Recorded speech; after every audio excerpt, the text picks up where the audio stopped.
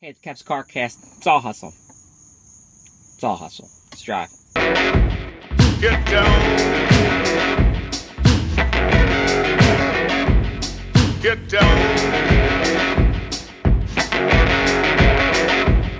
Get down.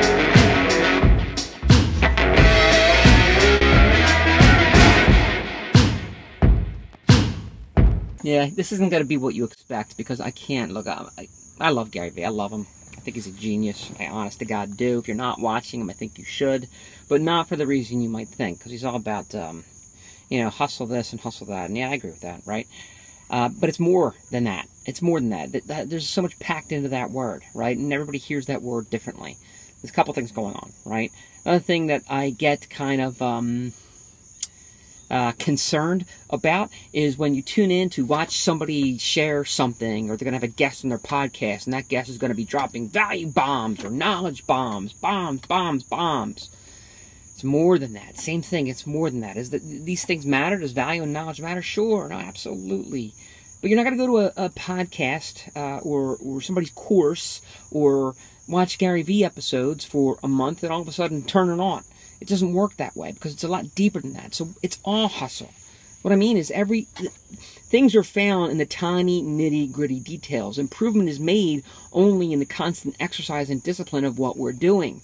And I mentioned it before in a previous podcast that it has a lot less to do with productivity and a lot less to do with specific areas of hustle and everything to do with the proper and necessary habit building. And I am so much more convinced of this almost halfway into 30 days or 31 days of blogging every day in August than I was before. Because by doing it more, and listen, to give you some context, when I started the CarCast in 2015, give or take, I was doing them once, twice a week.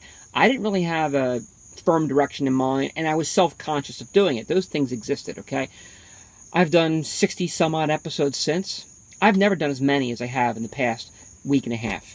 And it's been incredibly eye-opening. It's awesome because I know where I feel comfortable. I can know where my sweet spot is. I'm able to map out what I'm talking about and be focused about the areas that I'm talking about. I understand where and when I ought to reach out to. I can pay attention to different things in my content production and the way I'm consuming content and how I'm looking at my analytics and how I'm tying it to the way I develop business and the way I serve my clients.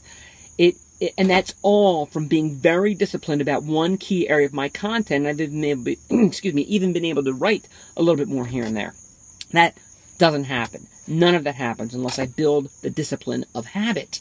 Even tonight, it is Sunday night, right? I haven't done my video today. I was at a party all day for a friend's baptism. Just got home. My wife threw the kids in the pool, and I'm out here. Listen, I usually drive. I'm not going to kid you. I drive around because I'm out and about doing what I got to do. Used to do this in front of the camera. That's another story while I was driving. But I'm literally in the driveway because this is my setting. I feel comfortable in the setting, and I wanted to communicate this to you. So, yeah, listen to Gary Vee. Go watch him and do what he says and all that because he's a media genius. I really believe he is. Or go tune into that webcast that you're going to look at next week, or that live video, or take that course. All those are great things. But until and unless you put these things into a disciplined, habitual practice, it doesn't matter at all. It just doesn't. And I think that's true for everybody. This might be my opinion. I know it's true for me. I sincerely, look, I've been in my career for longer than I care to admit sometimes, right? I think there's a lot of wisdom packed in there. And I want to share that with you, that it's the habitual practice of discipline, the disciplined habitual development of those good habits. Anyway, it's all hustle. It's more than just the word. It's the nitty-gritty details. It's slugging it out every day, getting better, paying attention, staying focused. That's all I got.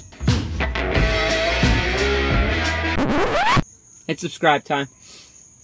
Yep, it's a habit as well. I ask you to come on over and subscribe. The bigger question is, why are you in the habit of getting to this point and not subscribing? Start good habits now. Subscribe. See you next time.